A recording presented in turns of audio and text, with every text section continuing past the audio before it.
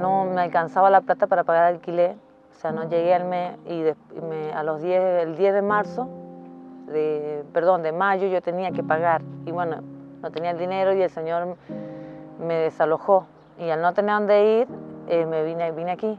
Y bueno, y con palos, nailon que del municipio me ayudaron, Santa Lucía me ayudaron, yo hice esto, porque no tenía otro lugar donde ir. Acá se pasa frío, mucho frío, hay bichos, hay pericotes, que yo siempre tengo que estar con la lavandina porque se me pueden enfermar, ya han estado enfermos. La gente me ha ayudado con dinero, con ese dinero, gracias a Dios he podido comprar los medicamentos porque no me lo daban en el hospital, no lo tenían. Entonces, así. Y ellos tienen frío, lloran de frío, se orinan en las noches, o sea, todo un tema. Yo uso esa cocina para poder hacer la comida, porque fuego no puedo hacer. ¿Por qué? Por el miedo de que es una chispa o algo que usted ha visto. O sea, y el baño es un baño precario que ustedes lo han visto, que está atrás, que ahí los niños no hacen ahí porque tienen miedo de caerse.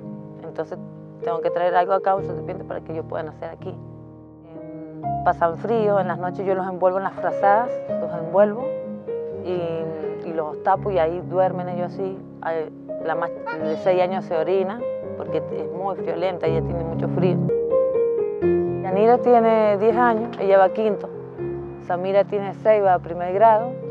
Joaquín tiene 4, quedó de suplente en la escuela, todavía no entra al jardincito. Y Emil tiene un añito y 11 meses. Ya el mes que viene cumple, si Dios quiere, los 2 añitos. O sea, quiero estar feliz con ellos, que no les falte nada. Porque yo lo que quiero es sentarme con ellos, compartir, reírme. Esto quiero que ellos estén bien y que no se me vayan a enfermar. Porque de nada serviría una casa si me falta un niño.